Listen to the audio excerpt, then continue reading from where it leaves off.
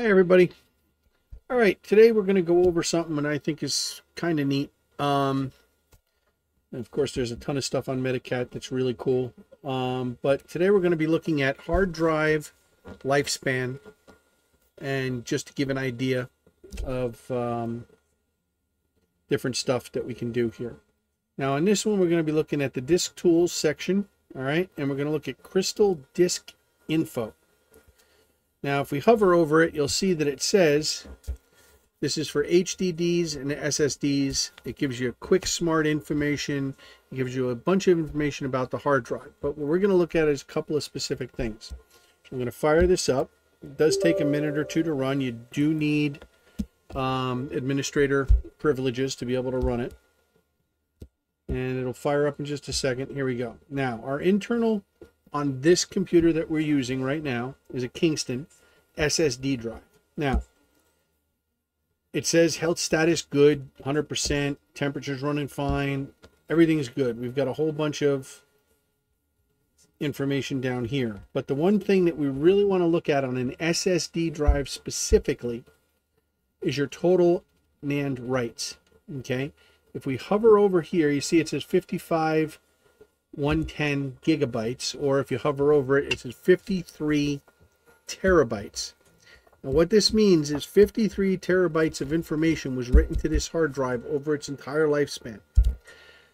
On average, you get 250 terabytes of writes on a SSD drive or NAND drive.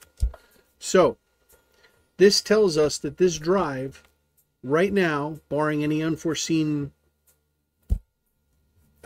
acts such as dropping it or anything like that, or getting a lightning surge, is about 1/5 of its way through its lifespan. So we've got plenty of time left on this. But the nice part is you can use this program on any computer that you're diagnosing to find out how close your hard drive is to dying, because there's only so much writes in each one of these. And like I said, the average 250. I would say if you started getting to around 200 terabytes, it might be time to think about an upgrade or a replacement of the SSD drive, just to be on the safe side. That would be my personal recommendation. So there's a bunch of other information here that's handy. The SMART information is always good. If there's an error there, replace it immediately. Temperature you can do some things with if there's a problem with that, but normally on an SSD drive it doesn't matter too much. HDD drives, regular old-fashioned hard drives, which most of us aren't even using anymore, you don't have to worry too much about the writes. You only have to worry about the health status. So as long as you've got a good health status, you're fine. Let it go with a hard drive. But I'd try to upgrade people to an SSD drive, because the speed improvement alone is so vast. It's ridiculous. And they're so cheap right now. I mean, you can get very, very inexpensive drives on Amazon or eBay or any of them, SSD drives. So anyway, that's about it. It gives you a good idea of how far the drive has gone and how much further it's going to be able to go.